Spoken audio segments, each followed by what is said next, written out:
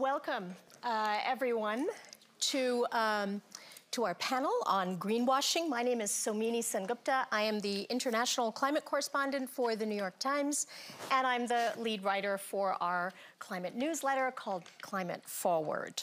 So you've seen all the buzzwords. One company says it will become climate positive, another promises to be carbon free. Many claim they'll be net zero by 2050, including, by the way, some oil and gas companies.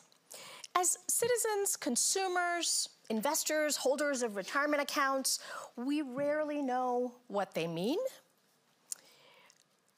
So much so that a couple of years ago, a survey asked shoppers about company sustainability claims.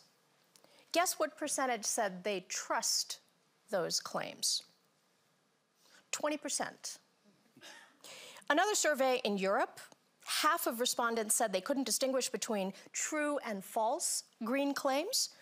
And when a research group called the New Climate Institute recently looked at the promises made by 25 large multinationals, most of them got very low marks at actually reducing their emissions. So companies have a climate problem as well as a trust problem.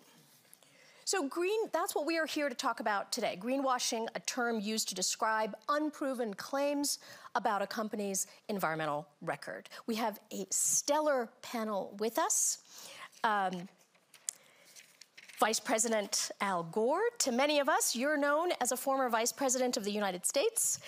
I suspect to many more, you're known for your Oscar-winning documentary, An Inconvenient Truth, which truly changed the global conversation on this subject of climate change. You're an investor, you're the founder of the Climate Reality Project, a nonprofit that works on tackling climate change. You're also a Nobel Peace Prize winner. Welcome.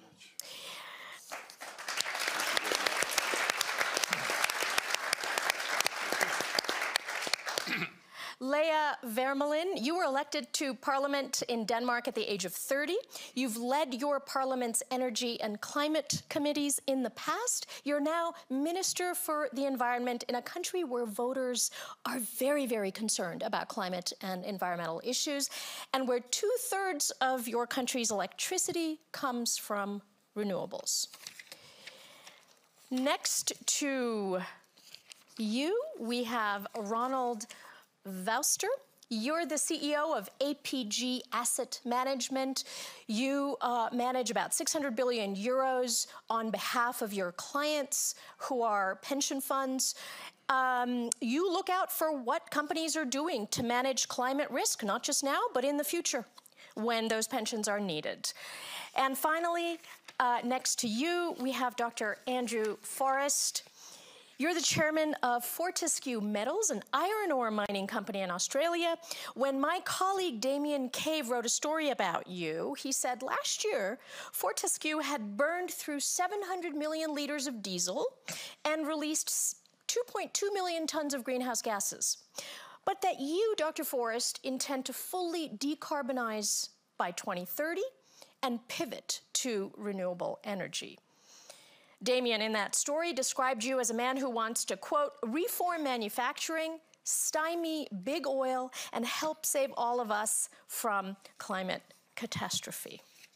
So, welcome to all of you. If you are planning to ask a question, please do stand up so we can film you, we can see you better. And if you're sharing on your social media channels, you can use the hashtag WEF22. So let's jump in. Somini, I apologize for not alerting you to this in advance. I meant to, but as an American, I have to say something about the horrific events in the United States. I worked on gun control legislation for much of my career. Nearly 10 years ago, 20 children were slaughtered in their classrooms in Newtown, Connecticut, and now nearly 10 years later, it has happened again in Uvalde, Texas. As a parent and a grandparent, I cannot imagine the pain and horrific loss that the families of that community are feeling today as they wake up with an empty bed where their child should be. And once again, we're confronted with this uniquely American form of devastation. Doesn't happen in any other country as it does in the U.S. Yet another mass shooting, and once again, we'll go through a painfully familiar cycle of grief and outrage. And after 19 children in elementary school are shot dead in their classrooms, is enough enough? After black women and men are killed a few days earlier in a hate-fueled and racist attack on a grocery store in Buffalo, New York, is that enough? How many children, mothers, fathers, and family members and loved ones will it take, will be stolen from us before there's an action that's appropriate? From Columbine, where I personally went after that tragedy to meet with the families of the victims, to Uvalde yesterday, America has failed to keep our children safe. And why? Because of the absolute stranglehold that the gun lobby has on our democracy. It's time for those who have obstructed the common sense measures that all reasoning men and women know are necessary to keep dangerous weapons out of the hands of mass murderers and put the lives of their fellow Americans over their quest for campaign contributions.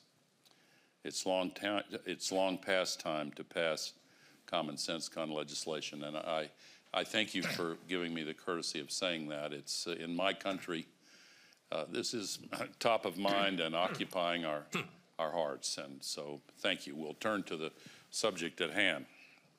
Thank you very much, Vice President, for noting that. And I can tell you that just hearing about it, reading about this incident, shakes me again to the core, because I'm a parent, and I send my child to school to be safe.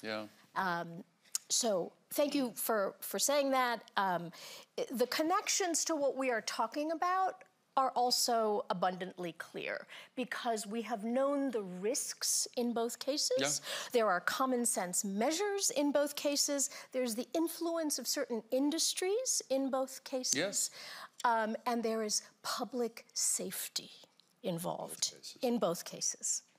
So that is one of the things that I would really like us to engage in when we're talking about climate issues and sustainability issues. It's not its own box. It has to do with many other things. Some of the same reasons why the United States has been incapable of responding to these tragedies are the same reasons: lobbying, campaign contributions, the capture of policymaking, the control of politicians with money and lobbyists, that it has been impossible to pass climate legislation. Our democracy has been paralyzed, bought, captured. It has to stop. It is tempting to dismiss all of the climate pledges one hears from companies as greenwashing. So can I start with you, Vice President? Do we have any reason to believe that all these promises aren't just greenwashing? How can companies assure the public and regulators that they're legit? Well, some of them are. Some of these pledges and promises are legit. No question about it. More than 2,000 businesses right now are working with the Science-Based Targets Initiative to create meaningful action plans to reduce their emissions, and they should be applauded. I have no doubt that Andrew is absolutely committed. I've gone over his plans. Just stand by and watch. And there are some others who I know are committed. However, that is unfortunately more the exception than the rule. According to an S&P report on more than 5,000 companies, only 37% have any emissions target at all for their Scope 1 and Scope 2 emissions. Only 24% have net zero targets. And of the companies that have set emissions targets, less than half are aligned with the science-based approach to even 2 degrees, much less 1.5 degrees C. Only 17% of the companies responsible for the most emissions have medium-term targets aligned with a 1.5-degree pathway. 58% of companies do not even report their Scope 3 emissions, let alone have a plan to reduce them. And in a recent poll of 1,500 business executives from 16 countries, only 36% of them said that their companies have tools to measure their progress on sustainability. Only 17% are actually using tools to actually make progress. Almost 60% say that their own company has overstated its sustainability efforts. They frequently refer to their own companies as being engaged in green hypocrisy. Greenwashing is a major obstacle to solving the climate crisis. It is made up of falsehoods, clever PR, and it has to stop. Ronald Velster, yes, please, yes. I agree, and also I think we should not become too cynical about it. And some other numbers, we invest a lot in green sustainability and social bonds, and we analyze those bonds ourselves. Yeah, roughly a quarter of it would not qualify according to our own standards. And I know we are talking already about some segmentation before that. I'd like to introduce some optimism as well. I really do see companies we invest in that are starting to make a difference. Sometimes it is also difficult to see the overall system of things. We don't have uniform standards, integral solutions, and some things are really actually happening. Companies that are doing well are usually modest about what they're doing. Companies that tell great stories, great narratives, that you should be careful about. Big pages in a newspaper, we do this, and this. Yeah, maybe they do a project like that, but if you look at the integral company, you should be careful. So you look at different things. Talk with the stakeholders of a company. Is it consistent? Do companies walk the talk? Are they modest? And how we analyze companies, we always make a combination of different data sources. Never trust the claims that rating agencies as such make, but we can use the data input to do the analysis. I do see improvement. We have a full portfolio of what we call SDI, Sustainable Development Goals related investments. That's a great portfolio. In the overall portfolio, we have an inclusion policy where we include companies that, according to us, are doing well. Yes, I agree with some negative things you often see, but I don't want to give up hope here that we are improving. Okay. And yeah, time is running out. Yeah, I agree. Fair enough. I just want to follow up on one thing you said. There are no clear standards, right? Yeah. So for you, as you're looking at a portfolio of companies that you've invested in on behalf of your clients, is it straightforward to figure out what emissions a company is actually reducing and how much of it is offsets? Is that straightforward? It's definitely not straightforward, but you can use different sources. Accounting, different data sources of research institutes, and you can do your own analysis. And of course, when you follow the chain, you can see whether things are consistent or not. So it's not straightforward, but it's coming out. I just want to say that as a young portfolio manager, I was looking at annual reports, looking at financial numbers according to a certain accounting standards, and I needed to correct that to come to financial numbers that made sense to me from an investment perspective. When we look at GDP growth of a company, we know that the statistics are not always that good. So yes, be careful, but also we are becoming better. The data are improving. And I think for climate, we're sort of maybe not halfway. There's other things like biodiversity that we're only starting. So we're going too slow. I agree with that. Right. Andrew. Well, I'd like to hear from the Minister, actually. I think you're really in the hot seat, Minister. You're Minister for the Environment, but I don't see your responsibilities different to anyone here because we're all slowly cooking. And, you know, I hear the argument, yeah, but our measurement is improving. I can just tell you as an ecologist, looking across the entire world of threats to the end of global warming, the primary threat to the end of global warming is greenwashing. It's becoming more sophisticated, using better and better lawyers, using these sleaze words like lowering emissions. Yeah, what, in one project, in one part of the country by a molecule? I mean, but that will stand up in a court of law. So I think it's the intent which should be held to public trial. If your intent is to deceive, oh my goodness, have I got a few here? How many do you want? If the intent was to deceive, to say extend the fossil fuel sector by talking about hydrogen. You know, I've had to explain so many times, I'm not in favour of hydrogen. Hydrogen is cooking this planet. But there's one, and only one fuel, which will stop global warming, and that's hydrogen made from renewable electricity, green hydrogen. That's our only fuel. Now, fudge it beyond that, you know, face up to the scientists, to the ecologists, to the statisticians. They'll walk you through the lies. I want to come back to you on the hydrogen. Minister Vermeulen, you represent your citizens. What is the government's role in ensuring that citizens aren't misled? You know, in Europe, there's been some notable examples of companies that get called out for greenwashing, for false advertising. Recently, there was an announcement that a climate activist group plans to sue an airline for its advertising slogan. What kinds of regulations, policies do you think would be helpful for the public? And what do you think would be realistic? Mm-hmm. Well, it's good to know that I'm in the hot seat, having to show the way, at least for our consumers in Denmark, but also in Europe, I would say, because we collaborate closely with the other European countries. And my big worry is that we see a population in a lot of countries wanting to do the right thing, and we need the demand side in order to get the businesses moving. And so that is also why we are seeing all of these green claims.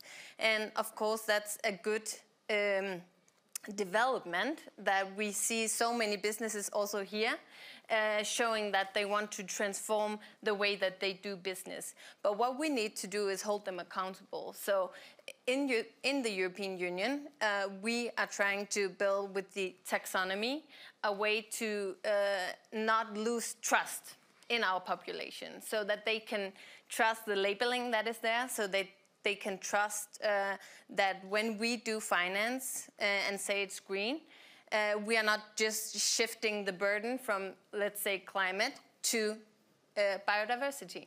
So I think for me it's two things. Getting a way through the jungle for the population, but also making sure that we don't just look at one thing, like the climate, but that we look more broadly on how we do it. I mean, Ronald, you described how difficult it is for you to look through data sources to figure out a company's claims. Imagine, you know, an ordinary member of the public, like me, as a citizen. I'm going to buy a pair of jeans for my child. I not only want to know what percentage of that is using recycled fabrics, maybe they'll tell me that, but should I also have the right to know whether this company is using renewable energy in its supply chain, whether this company is using its influence to lobby for more renewable energy in its And I think regulation helps, but it's not the only answer to the problem. So happy with the European Union coming up with strong rules about things, and at the same time we know that many pages of rules are not necessarily changing behavior. So I think it's necessary, but it's also important to start to move, I think, from a belief, and the belief we're trying to get that into the companies by engaging actively with the companies, talking a lot together with other investors, and there's more and more investors joining forces. I think many years ago we were sort of one of the few investment managers that asked attention. Now there's so many, and I think the pressure is increasing. And that adds to the regulation. I think it's needed. It should not become a box-ticking exercise, and it doesn't. So I think it's well thought out, but it's the combination. Minister, yes, please. Well, I just wanted to add that, of course, as an individual, you have the right to know, for instance, on textiles. I think that's going to be one of the next new things compared to plastics, where we really also see an uprising in people demanding better regulation. And so it all comes down to circularity. I think changing the business model so that it's accountable not only on one thing, one measurement, but that we get that systemic change that we really want in our economy. So that is why we need to see the interlinkages between climate and not only the carbon footprint, but the total global footprint that we have. And so if everyone lived like we do in Denmark, we would need 4 planets. And so that is why we cannot put it on the individual itself. So I think you should do informed choices, but we also have to take the responsibility as governments to make that structural change. So Yes. I have good news on this front. We are about to enter an age of radical transparency. I have been among those who have formed a new coalition called Climate Trace. TRACE stands for Tracking Real-Time Atmospheric Carbon Emissions. It's a coalition of artificial intelligence technology companies, NGOs, and universities using data from 300 existing satellites from multiple countries, ground, sea, and air-based sensors, and internet data streams to use machine learning to create algorithms for every single subsector of the economy. This October, we will publish the world's first inventory of exactly where the greenhouse gas emissions are coming from and in what amounts. Last year we published the first global inventory on a nation-state level. This year we will start with the 500 largest emission sources in every sector of the economy, in every country and region. Many firms have given us access to their monitoring of their emissions so that we can ground truth the algorithms. We don't use what they give us, but we use it to perfect the machine learning. It is going to make a dramatic difference so that investors, supply chain managers, NGOs prioritizing their campaigning activities, financial institutions, if they want to know where the emissions are coming from, scope 1, scope 2, scope 3, upstream and downstream, it is all going to be laid out for the world to see. It will help us, Truth Squad, yes, what the trend line is based on their promises. You've mentioned these scopes for a while. So I want you to explain really what we mean by that, right? So a company can have emissions associated with its own operations. So a bank, the energy that its headquarters uses, or the emissions associated with extracting iron ore, in your case. But then that's fairly small. The bulk of emissions are coming from outside these company operations. So what are the portfolio of companies doing that a bank is investing in? Or what about the emissions from the steel that your iron ore produces? So that's scope 3. How are we doing on that, and why is that important? Scope 3 is very important because, as you say, it's the bulk of the emissions. And to be candid, that is a challenge for many companies today. And it's further complicated because it has 2 parts. There's the downstream and the upstream. But responsible companies have organized themselves to begin calculating precisely. Now, Climate Trace is going to make it an awful lot easier. But there are companies who go out and say, we are net zero. And when you ask them what they mean, they're only talking about their scope 1 emissions. I've heard oil companies say that they are net zero and they're reducing their emissions because the energy they use to produce the oil or to refine the products, they've become more efficient at that. But what about the emissions from all the product, all of what burning what they make? They're selling. Yes. Absolutely. And what about the banks that are financing it? Now, you know, in Washington, D.C., You're too young to remember a writer named Michael Kinsley, who was a brilliant writer. And he once said that for politicians in D.C., the definition of a gaffe is when they accidentally tell the truth. Well, last week, an executive in charge of ESG and sustainable investing for one of the largest banks in the world committed that kind of gaffe. He said, who cares if Miami is under 6 meters of water later this century? Well, who cares? It's a relevant question. And he's not the only one who is committing hypocrisy, because if you look at the 60 largest banks, last year alone, they financed another $742 billion to develop new oil and gas deposits. And 44 of the 60 had signed the Net Zero Banking Alliance pledge. So with great fanfare. With great fanfare. I mean, this is now he was suspended. This executive was, but there are others who are in the same boat. Yes, I wondered at the time whether he was saying the quiet parts out loud. Yeah. Madam, can I give you yes, some really seriously lived experiences? Please, yeah. yes. So my lived experience is BHP, Rio Tinto, Fortescue Metals Group and Vale. We're huge shippers. We ship our iron ore all over the world, and it's probably holding up this building we're in. That shipping industry, if it was a country, would be the 8th largest emitter in the world.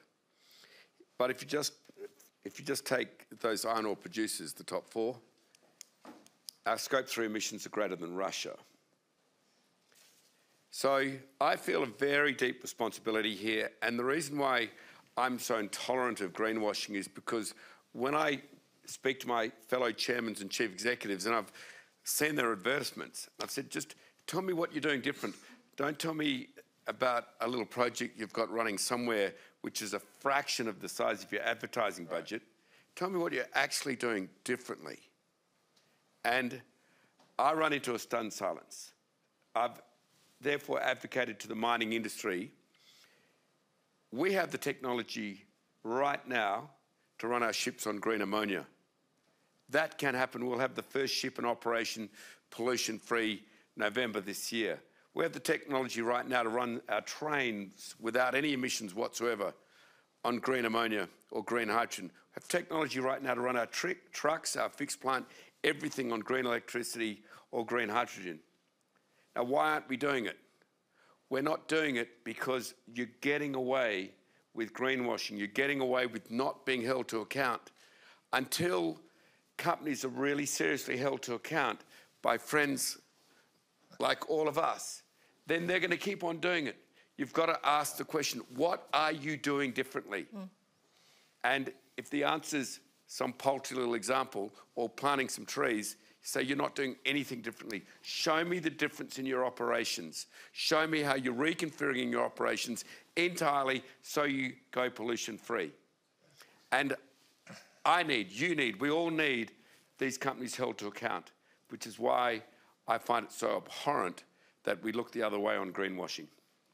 I want to come back to you, but I want to just remind the audience that we're going to start taking questions. So please prepare one, keep it a question, and please stand up so the mic can be handed to you. I want to come back to you, Andrew Forrest, just with one thing.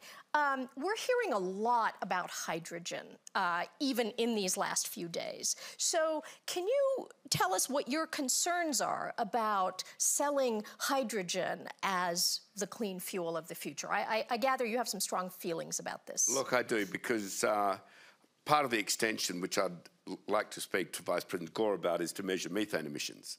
Methane is horrifically worse than carbon dioxide for warming up our planet, heating up our planet. So if you produce hydrogen from any other source than totally renewable, you're cooking our planet. It doesn't matter how you advertise it, blue or grey or whatever.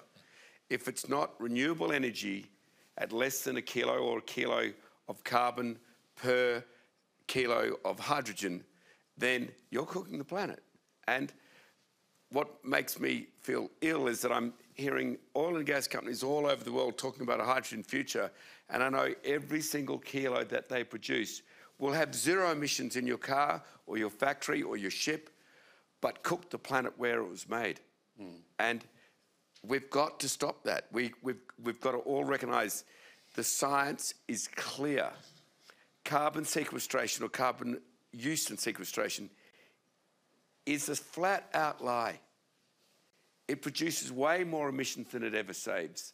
It works 1 in 20 times, which, as a statistician, as an ecologist, is called an anomaly.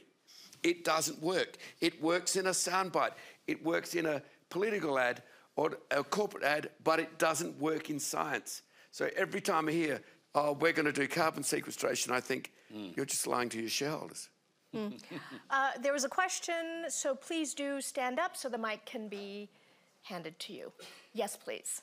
Thank you. Val Miftakov, CEO and founder Zero Avia. We're a hydrogen electric aviation company. And my question is about About hydrogen. green hydrogen. Thank you. My question is about the form of greenwashing that I think is subtle but important.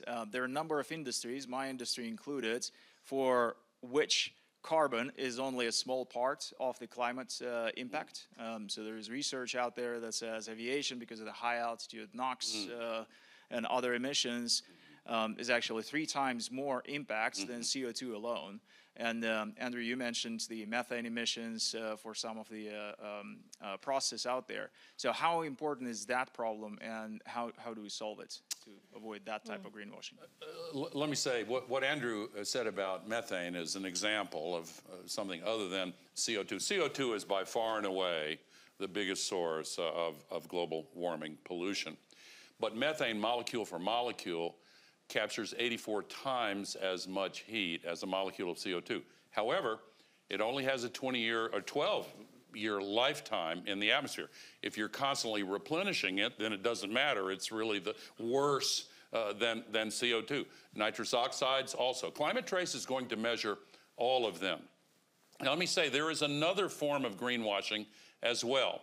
Last year, the largest oil and gas companies shouted from the rooftops that they are tripling their investments in renewables and carbon capture. And sure enough, they did. They've tripled it all the way up to 4% of their spending, which means 96% of their spending is still going to develop more and more oil and gas deposits. Now, the International Energy Agency has said repeatedly, if we want a chance to save the future of civilization by staying below 1.5 degrees, we have to stop this development of new oil and gas deposits. We have all that we need, and renewable energy is coming down steadily in cost. It's already a cheaper source of electricity than burning fossil fuels. Electric vehicles within the next 1 to 3 years for all models will be cheaper in the EV version than their internal combustion counterparts. But the oil and gas industry wants to greenwash by saying, oh, they may solve this for us. Well, it's like the cartoon hippopotamus in the Walt Disney movie that danced ballet. In real life, a hippopotamus can't stand up on its hind legs. And in real life, oil and gas companies have different cultures, different capital flows, different histories, different personnel, different margins. They're not going to do it. Only one oil and gas fossil fuel company in the entire world has made the transition to renewables, and that's Ørsted in Denmark. And once they did, by the way, their value went up 5x. Yeah. But the others are just still engaging in this insidious effort to fool people into thinking that they've got this and that the problem is not so bad and that they're even selling zero carbon oil and gas, some of them. Well, you can call that greenwashing, or you could call it just a flat out lie.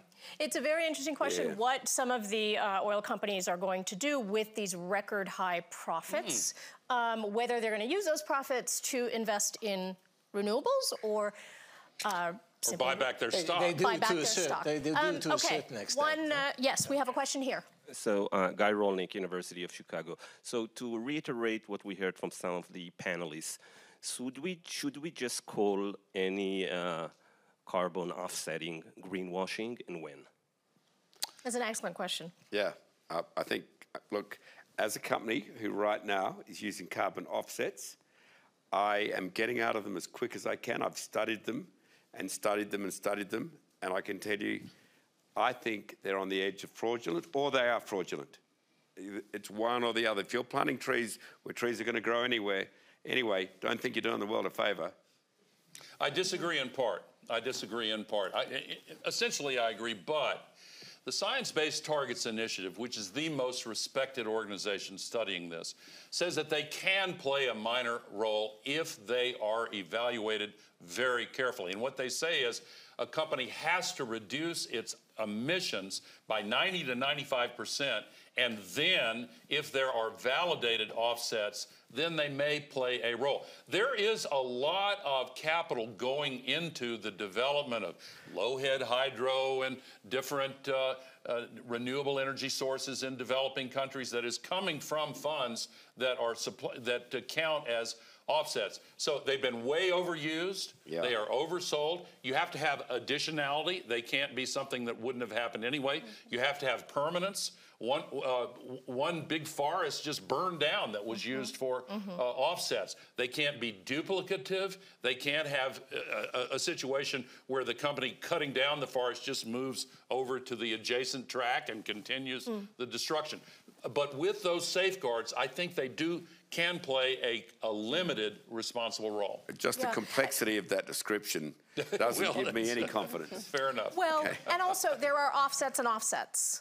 So, you know, tree planting is one form, depends on what kind of trees you're planting, where you're planting them, but there are other forms. So, and again, it's a lot for an individual taking a flight, you know, to take in and absorb and distinguish between whether those offsets are going to do anything or not. Next question, please. Yes, someone who is not a man, please. Oh. Thank you. Glad to represent and glad that there are two women on the panel. Hopefully next time we'll have even more. So we're talking about big companies, huge companies, but also there are the SMEs. And SMEs are similar to individuals. Even when they're trying to be more environmentally friendly, sometimes they end up greenwashing because of issues that they don't understand, unintended consequences mainly. So are governments doing anything to try to educate SMEs or support them in their move towards becoming more environmentally friendly? Another issue is I own an SME, and it's really expensive whenever I want to shift to sustainable packaging, whenever I want to do something towards, you know, that mission. So what support are you offering SMEs, or do you suggest to offer to them? That's a great question for either a government person or an investor. I'd welcome what investors want to see their businesses do. Well, I'd just add quickly that climate trace is going to make it easier for SMEs to accurately trace exactly what the emissions are, but go ahead. Well, I think what we've been trying to do in Denmark, at least, is go sector by sector. So doing climate partnerships on each sector so that we can have SMEs on board as well as the big companies, saying what is actually the barriers for us to go into a more green future. So what can the government do and what is on the companies to do? And part of that is also removing some of the incentives that are there to stay on the same path that you've always been on. And so, for instance, now we're discussing EPR a lot, and we are in Denmark as well, so trying to build in that model where the incentive is to do it the green way, and then you have to pay up if you do it the old way. So I think we can do a lot on the government side to make it easier for SMEs to follow the green path. And there we really also need the big ones to lean in and show the way together with governments. And I think our climate partnerships they've been a very good way for us to know that we go through every sector and not leaving one out and thereby maybe causing more harm because we only look, for instance, on the carbon footprint. We have less than 6 minutes left, so a show of hands for one. How many questions? Yes, please, very quickly.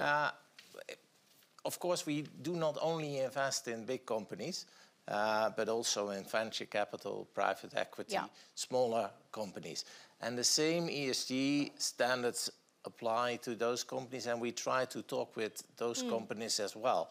So I think, yeah, we would like to offer help through our portfolio there. You don't see it quite often. Usually, indeed, there's a focus on the large companies, but there are more and more investors, impact investors particularly, but also the larger investors that do offer some help to smaller companies. Okay, as well. real quickly, 1, 2, 3.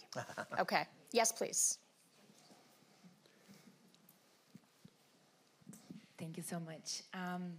So we've seen recently Tesla getting kicked off out of S&P 500, and also the problem with HSBC.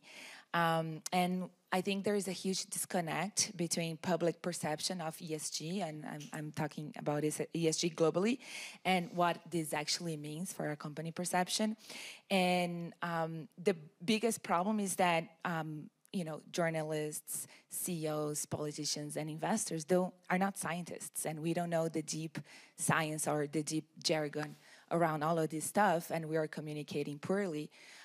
So I think my question to you is, should we all be deeply educated about these topics that we care so much, or is there an alternative solution to how we actually are communicating about this? And in addition, I would just love to know about your perception about how satellites can actually track emissions across the supply chain and allocate these emissions at the company level, because we know how hard this is to be done in other measurements. Yeah. And I'm just wondering if this actually solves the problem or brings more confusion to this market. I'll take the last part of that first and then turn the ESG question over.